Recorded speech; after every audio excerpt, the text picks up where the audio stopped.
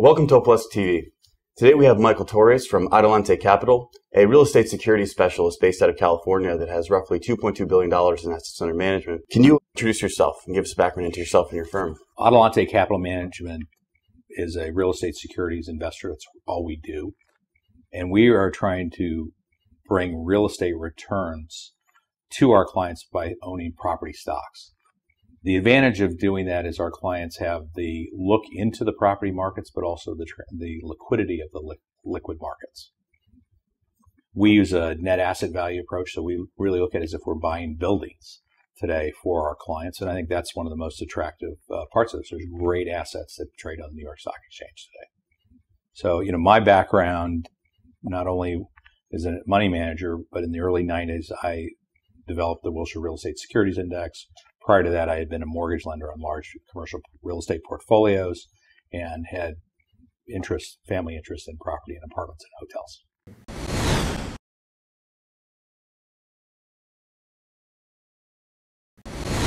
Michael, the index you developed, the Wilshire U.S. Real Estate Investment Trust Index, was at its peak in 2007, but hammered by the subprime crisis, fell from peak to trough in 2008.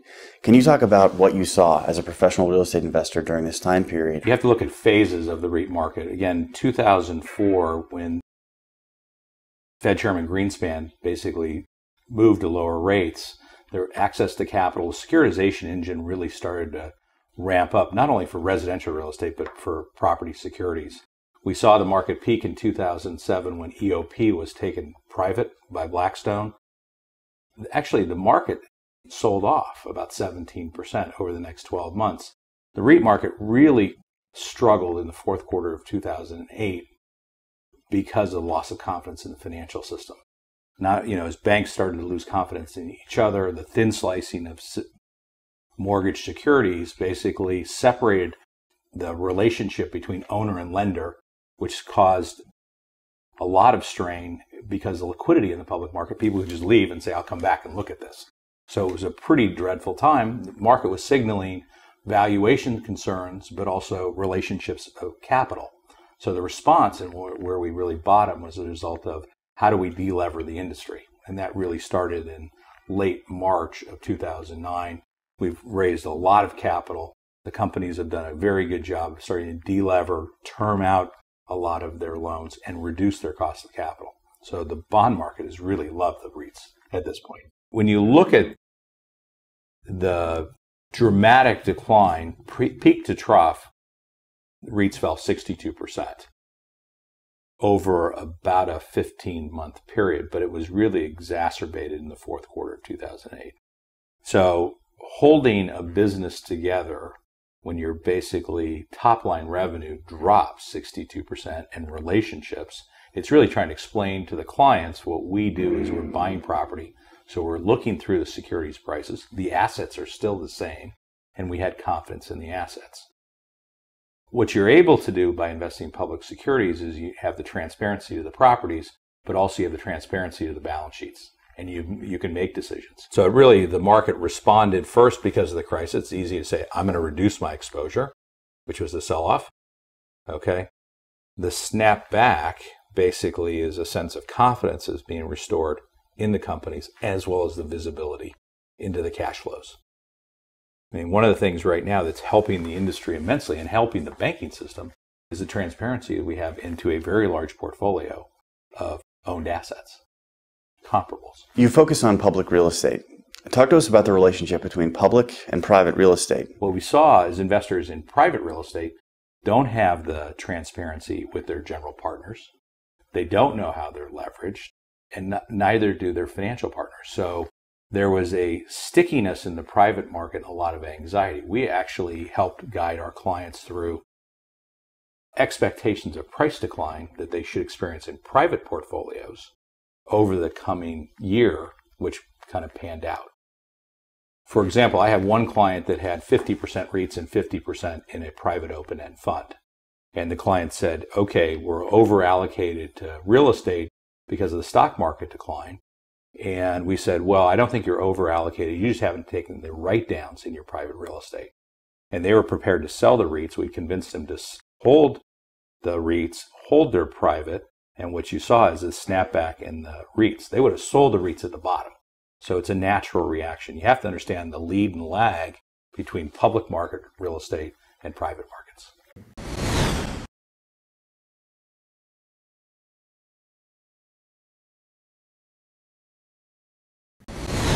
Since bottoming out in 2008, the U.S. real estate market has recovered nicely and nearly reached its previous highs. What is your future outlook? Is there any room left for growth in the U.S. real estate market? I think that one of the things that we've seen when you look at the recovery in share prices and the demand for income today is that the investors need to understand there's a bifurcation in quality. Okay? Not all real estate is the same. Obviously, it's pretty clear to people the difference between residential and commercial today. Now it's the distinction between investment grade, commercial, and kind of everything else that's commodity. And I think when people get confused when they see all of the vacancy signs or for rent signs, they say real estate can't be good. The reality in the public market's already priced in. Okay, and so vacancy actually sometimes creates opportunity because the companies, if they fill it, that's cash flow. So more cash flow, more value. Real estate securities is probably one of the leading assets today at the midway mark in most investors' portfolio that have incorporated them.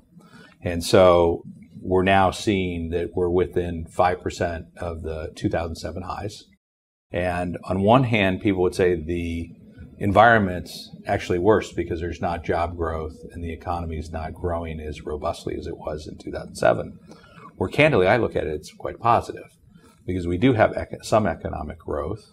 Okay, we have no new construction, which is great for owners. And we have continued obsolescence of physical plants. So those companies which we own, basically they can continue to invest and be competitive, capture all the marginal demand. So I think the environment's pretty good today. I think the concern is we have to break through that '07 high. And as we do that, what is the response? Now, if capital gets sloppy and we start having a construction boom, it could easily look like the world, back in the late 80s, early 90s. That wouldn't be good. When you look at the fundamentals and what's happening in different property types, we're actually seeing rents that are higher than 2007. So I actually feel pretty optimistic because we have very little construction. We have a private industry that's still struggling to gain access to capital. And with modest economic growth, buildings depreciate every day.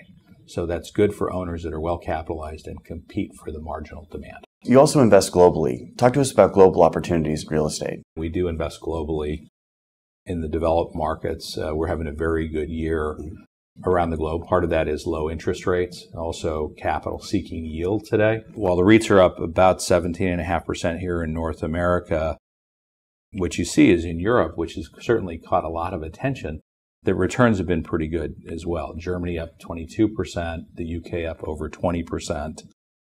So about 13% for the region, not so bad. Obviously, the southern part of the region struggling. Spain down 67%, which is pretty strong. To the downside, Asia has done extremely well. Again, regionally, when you look, Singapore is up about 35%. Japan, 22.5% post-tsunami. And then Australia up 19.5%. So the region's done reasonably well. Again, one of the things that's very attractive investing globally, you're looking at a lot of these developed markets where there are quality assets in institutional location where we have lease duration. So again, it's moving up in the kind of capital stack of the economy.